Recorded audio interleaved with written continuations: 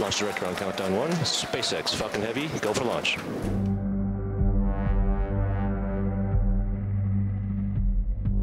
Hello and welcome back to Alex SpaceX Talks. Today with another breaking news episode. It has been way too long since SpaceX's largest rocket in use, the mighty Falcon Heavy, roared to the skies. But now the wait is finally over. SpaceX has assembled its Falcon Heavy rocket at the Kennedy Space Center for its first launch in 40 months. The upcoming Falcon Heavy rocket mission, codenamed USSF 44, was originally scheduled to launch in late 2020, but had been delayed for nearly 2 years. The United States Space Force, or USSF, has released little information about what the Falcon Heavy rocket will carry into orbit on its mission. One of the payloads assigned to the launch on this mission, however, is a microsatellite named Tetra-1.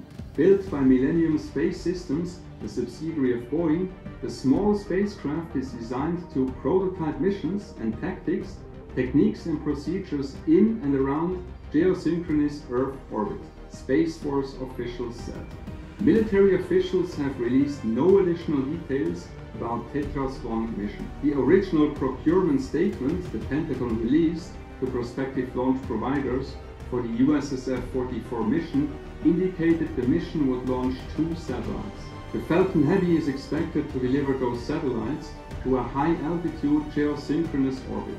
The rocket's upper stage will fire several times to place the satellites into position more than 22,000 miles above the equator.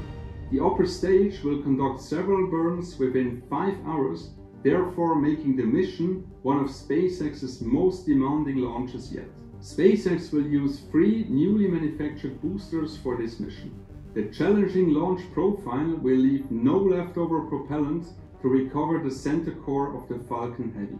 The core stage will be expanded on this mission, while the rocket's 2 side boosters will return to SpaceX's recovery zone at Cape Canaveral.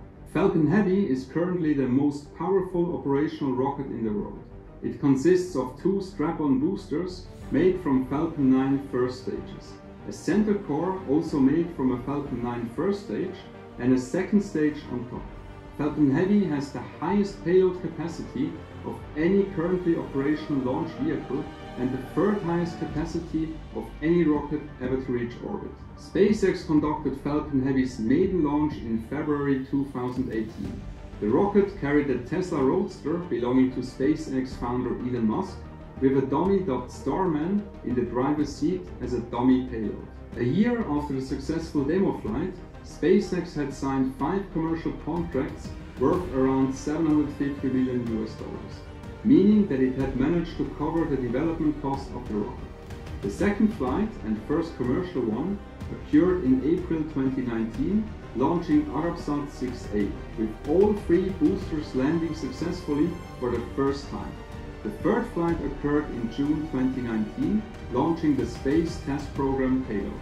Additionally, Falcon Heavy will support commercial missions for the Artemis program, since it will be used to transport the Dragon XL spacecraft to the Lunar Gateway. It was also selected to launch the first 2 elements of the Lunar Gateway on a single launch in November 2024. But let's first keep our fingers crossed for a successful wet dress rehearsal, followed by static fires, and then hopefully liftoff on October 31st, which is, yeah, you're right, Halloween. If you're interested in following the launch, then please click on the link in the video description below. In the meantime, I wish you all a wonderful weekend and see you soon in my next video. Go SpaceX, go Falcon Heavy, ciao.